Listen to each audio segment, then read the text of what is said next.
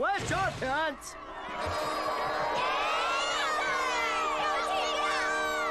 Welcome back to another brand new episode of Dying with the Roaches. Today we're going to be giving the Peach Creek Cobbler from Ed, Edd and Eddy the old college pie like a real son of a shepherd would.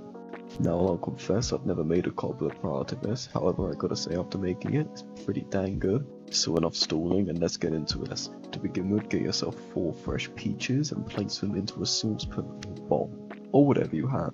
We need to peel the fruit, so fill the pan with boiling water and leave them to soak for around a minute. Once done, the skin should be able to come right off, which makes our life so much easier. From there, just cut the peaches up into different parts and place them into a base. Sprinkle with light brown sugar, cinnamon, or mixed spice, and vanilla extract. Also just a few splashes of water. Then place it in a 170-degree oven while you make the topping, which you'll be doing by adding 80 grams of butter sliced into cubes along with 185 grams of self-raising flour and 80 grams of golden caster sugar. Put that all into a food processor and pulse until you reach the consistency and not cook breadcrumbs.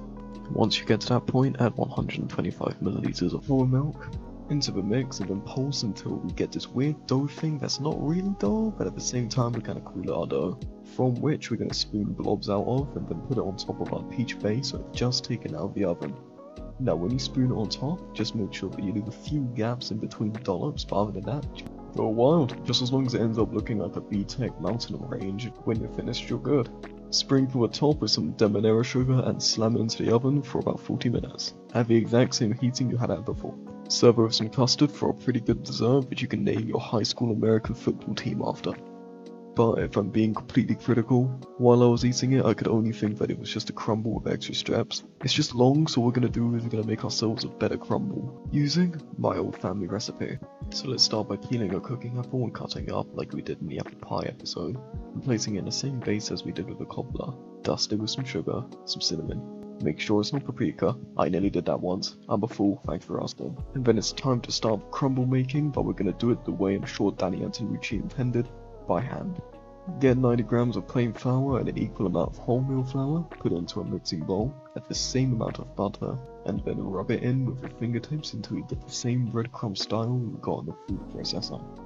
Then add 80 grams worth of soft brown sugar, mix it in by hand as well, then just pour it over your apples because you're done.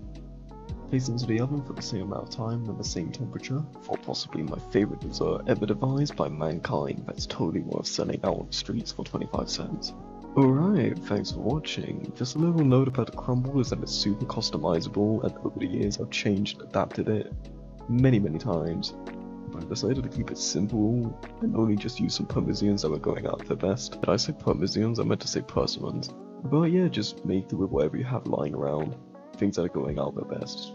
Pretty useful, that's what I usually do. But things that are well in their prime include today's batch of Roaches pickings.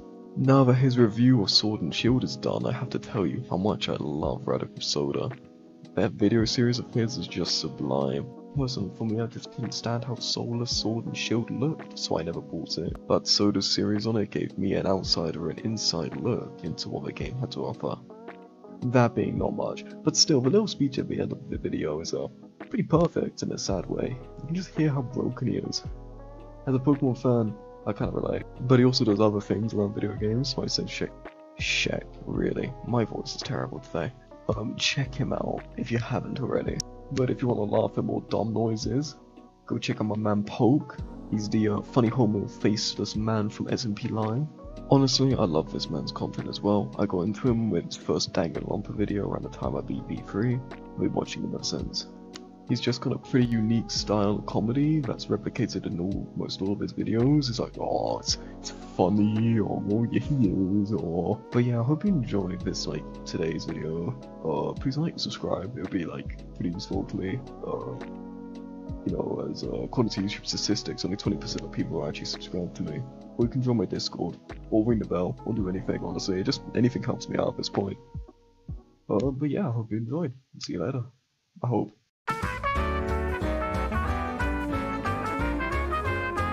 Oh,